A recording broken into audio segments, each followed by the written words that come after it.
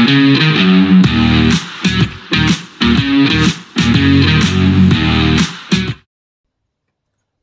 welcome back to the SuperCoach and NRL channel.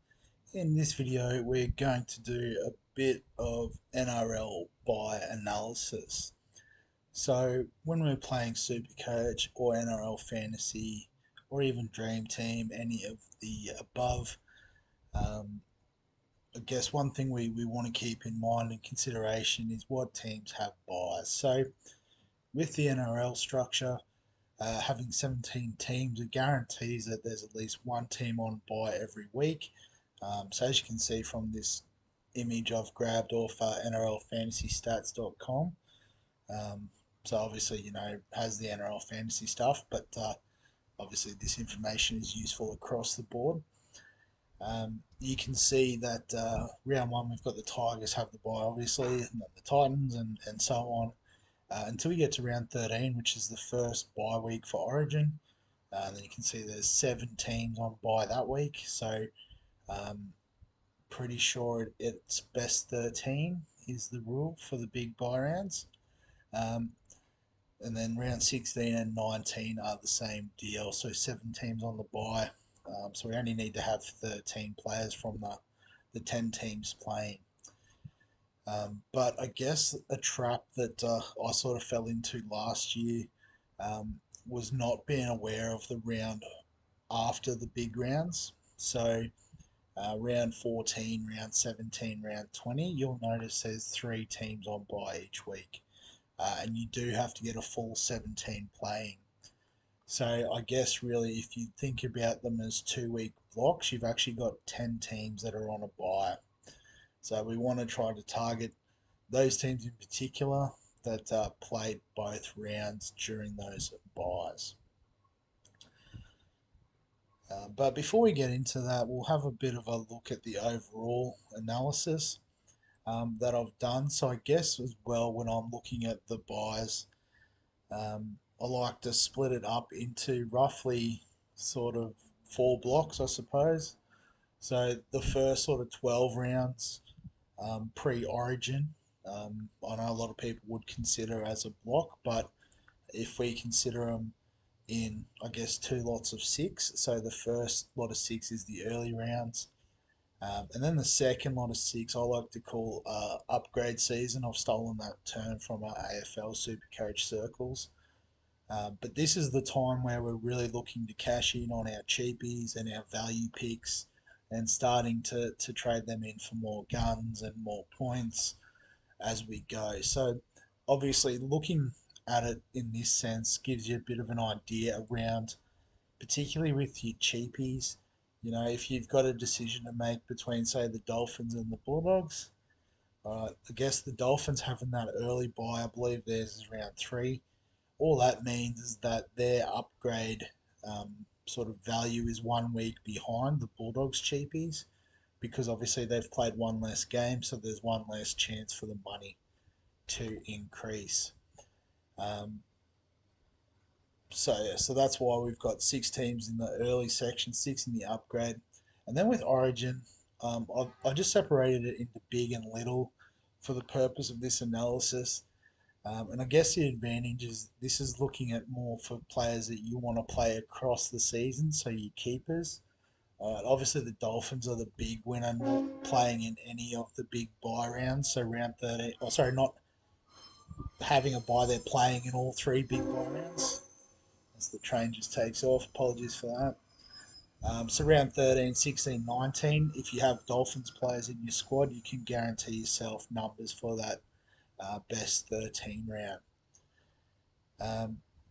So I guess, on the flip side, you've got the Broncos, Warriors, Cowboys, Storm, Panthers. So they're out for 2 of the 3 bye rounds, which obviously isn't great if you're looking to play keepers in that time.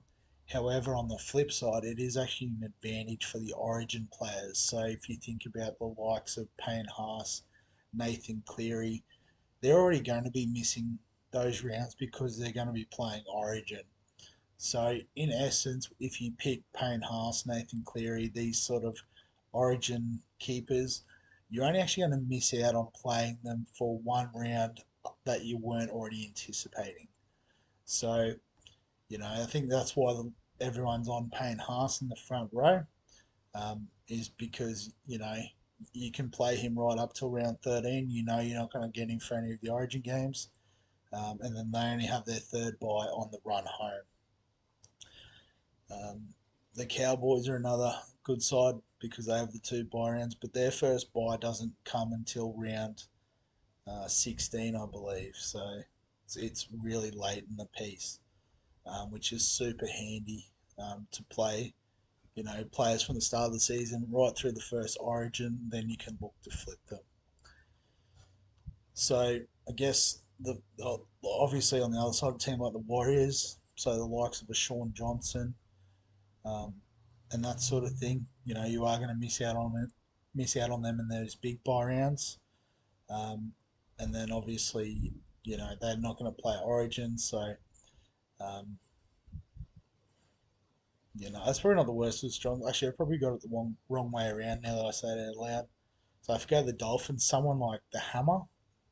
So assuming he gets picked in the Queensland team again, he's going to miss out on 3 games plus their 3 buys. So you might notice as well that the Dolphins and the Bulldogs only have 2 buys listed here, and that's because um, I think it's the Bulldogs have the bye in round 15 and the Dolphins have the bye in round 18. So it's a single bye round sandwiched in the Origin period.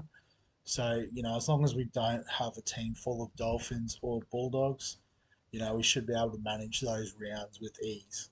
So you don't really need to consider them. I guess as well, focusing on the run home is nice in the sense you can start looking at, loading up on guns that will play every game. So if you're tossing up between, say, a Latrell from the Rabbitohs and Tommy Turbo from the Eagles, well, Latrell's going to play an extra game on that run home, so you can make a decision on, do you think Tommy's going to outscore Latrell with one less game? And obviously you choose from there. So, that's just, I guess, the way I initially look at it. But I guess getting into the specific teams to target. Um, so for like the initial start, so I've just highlighted the 5 teams that don't have a bye before round 13. And out of those, you've got the Cowboys and the Roosters that'll both play round 13, but the Cowboys also play round 14. So they've got a great run at the start of the season. Their first bye doesn't come till round 16. Obviously, after that, then they've got 3 buys in the remaining 11 or 12 rounds, if you count round 16. So obviously, they're not going to have the most value for the run home.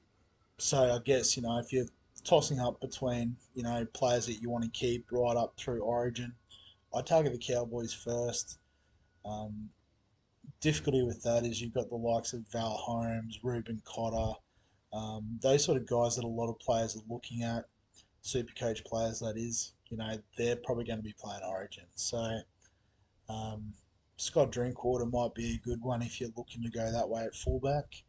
Um, Trying to think who else plays for the Cowboys now off the top of my head. If you think Taumalolo is going to resurge this year without the weight of captaincy, perhaps Tommy Dearden might be a pod shout at 5'8" to the start of the season. Um, yeah, so those sort of guys. Guess if a cheapie pops up, that's even better. But their backline especially looks pretty settled going into this season. After that, the Roosters are a good team. They do play round 13, but have the bye in round 14. So I guess just be mindful of that. If you're loading up on those teams that have the bye in round 14, you can potentially come unstuck in the sense that, you run short of the 17 that week. After that, probably the Warriors would be the next best because although they do have the bye in the round 13, um, they have a really good run of fixtures after that. So they play round 16 and 17. So, if you can hold a player through the round 13 bye, again, like a Sean Johnson, Tohu Harris, those sort of guys, um, you've got them for a nice run during the Origin period as well, and that's generally when the Warriors do, come good as a team. Obviously, a bit different look now with Andrew Webster at the helm, but I guess history sort of suggests that it's a good time to get on those guys. And then the Seagulls just above the Broncos. So the Broncos play the first two big buy, or sorry, miss the first two big buy rounds. So round 13, round 16. The Seagulls do play round 16, but do miss round 17. So I guess you're not going to necessarily load up on the Seagulls guys going into the second buy round, because then you might come unstuck in round 17. Um, so yeah, that's just I guess for all of pre-Origin. Once we get a bit closer to the first buy though, um, as I said, there's 7 teams that don't play in either round 13 or 14. So I guess the top pick there would be the Bulldogs, given they play round 13, 14, and 16 and 17. As I said, they have that buy in round 15. So as long as you don't go completely crazy on the Bulldogs, um, and I guess I don't run the Bulldogs project again this year on the channel. Um, they're really good players to target going into the first buy, or even hold. A couple of big sort of shouts at the Dogs. A lot of people talking about a Sam Hughes type, um, at that super cheap price. So you probably don't want to try to flip him until that round 19 sort of area, targeting teams that have a good run home, perhaps.